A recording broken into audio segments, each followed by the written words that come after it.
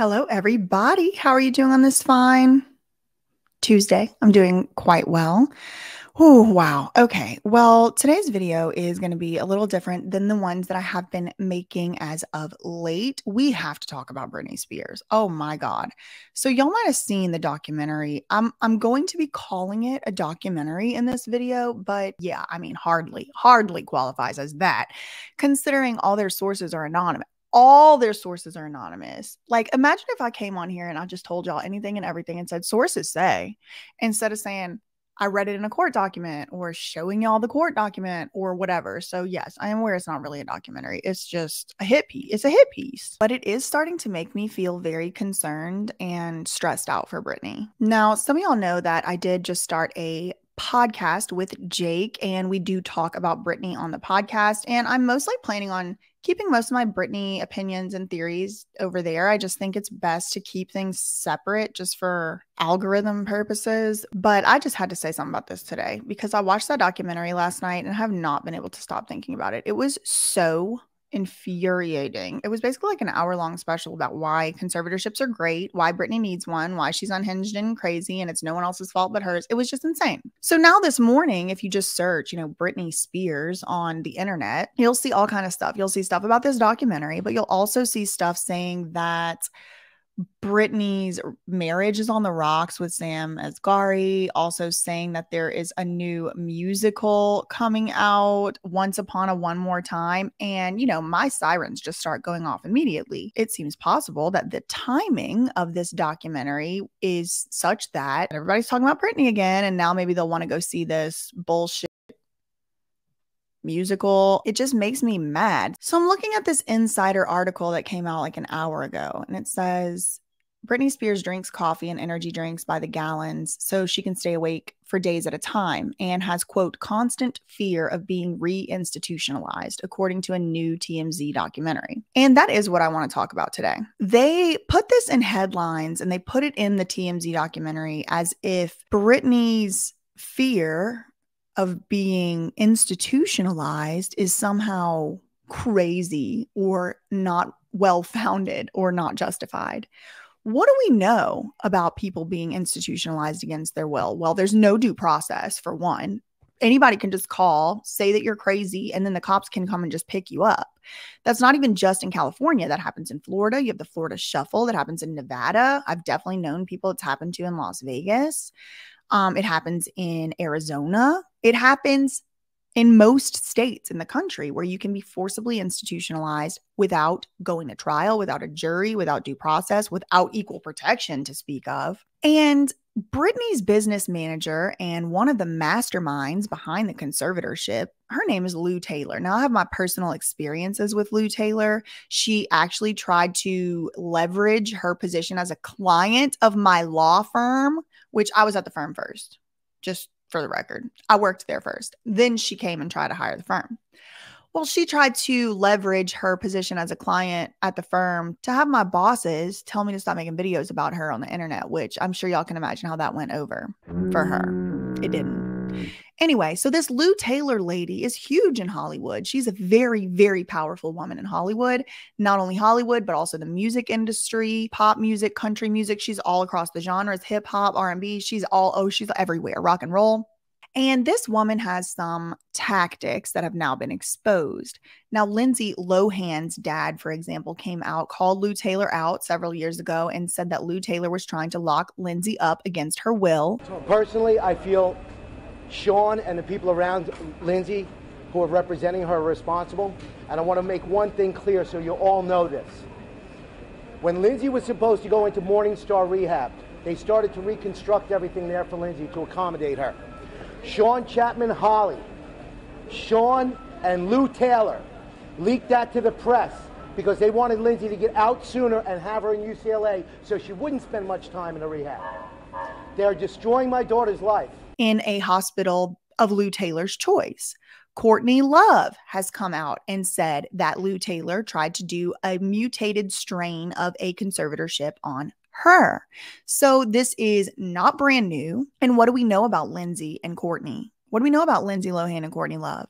They do not live in the United States. because they are afraid of being locked up against their will. Why are they afraid of that? Because it's happened before. So here you have TMZ and then Insider and Yahoo News and everybody's repeating it, talking about Britney's in constant fear of being reinstitutionalized, so she needs to take her medicine. Hello. Wouldn't you be in constant fear of being taken in the night and institutionalized if it had happened to you? If you were literally imprisoned by your family and tricked, forced to work, forced to make money for people, you were just taken in the middle of it, wouldn't you also be afraid that that could happen again? It already happened. So it's just so infuriating that they are twisting this open air prison concept into something that Britney Spears is crazy for thinking of. I think that it is intentional. I think that it is supposed to make us all think in the public, our collective consciousness, that it's actually stupid for Britney to fear that, because it's not going to happen. It did happen. It didn't only happen to her once, it happened twice. Not only did it happen to her twice, it's happened to Kanye West. His trainer called and had him institutionalized. It happened to Amanda Bynes. Her family and manager lured her into an intervention where she was taken against her will. It happened to Misha Barton. It happened to Steve-O. It happened to Britney. It happened to Bam. And Bam was put into that system for like 2 years in the Florida Shuffle. This is what they do. They trick, imprison, and or enslave famous people. No one asks any questions, because in our mind, having money equals freedom for some reason. I don't know why we think that, but people think if somebody has money, there's no way that anything bad can happen to them, and they have enough money, so they're fine. Hello, they're not in charge of the money in these circumstances. We have to start waking up to this, because guess what? It ain't just famous people that this is happening to. It's exorbitantly rich people who are not famous, which maybe y'all don't care about rich people. But just as soon as they run out of rich people to do it to, they're going to move on to you.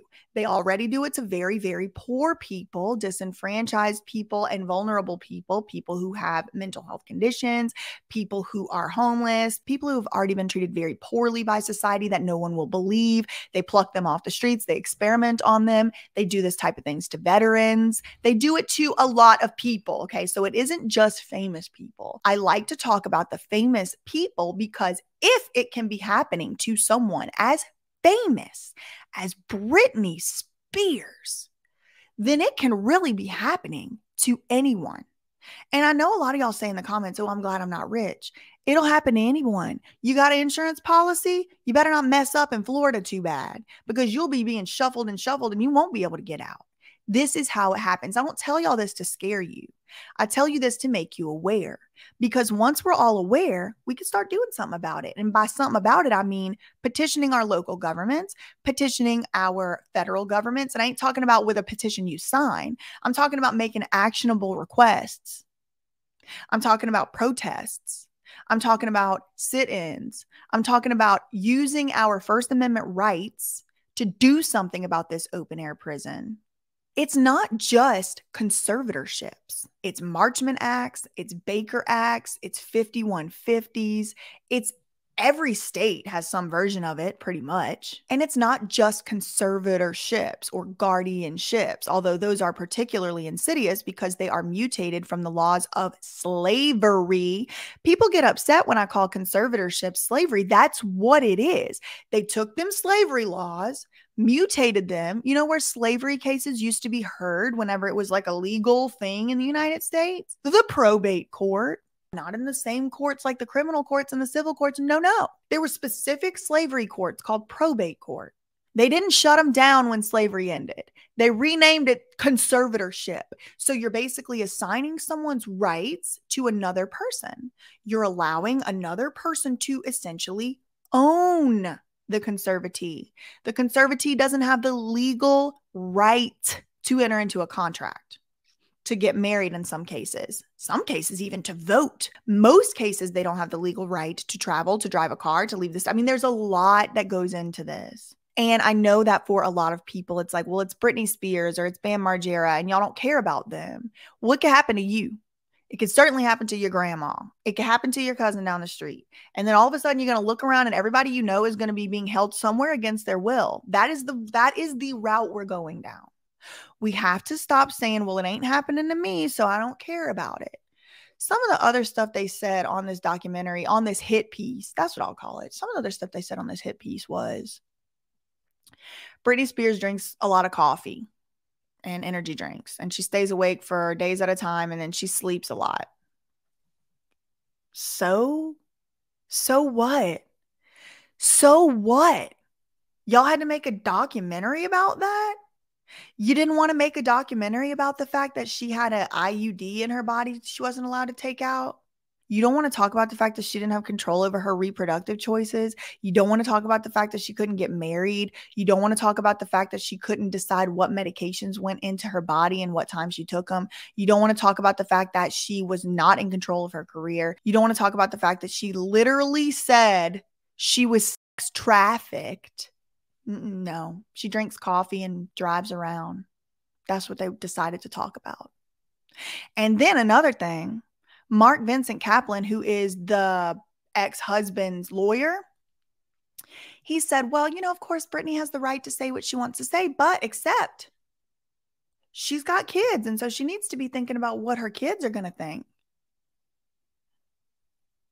Listen, just to be completely fair, I really don't want my mother on Instagram showing off her whole naked body and stuff to 42 million people. I don't. So in that regard, I could definitely see where the children are coming from. Maybe they are embarrassed. That's their prerogative. They're allowed to be embarrassed, but there is no except when you're a parent provision in the First Amendment. It doesn't say anything about except when you're a parent. You got free speech except if you're a mom. You can protest except when you're a mom. You could say what you want to say except when you're a mom. This isn't what it says. That's not what it says. That's one thing that really particularly made me mad, was that they kind of like know that there's certain things they have to say, and then they completely dismantle them, right? They know that people are going to say, well, isn't Britney allowed to say what she wants to say on the internet, especially after everything she's been through? He has to say, yeah, she's allowed to say what she wants, but what about her kids? She's not allowed to say what she wants because she has kids. It's like, well, no, what do you mean?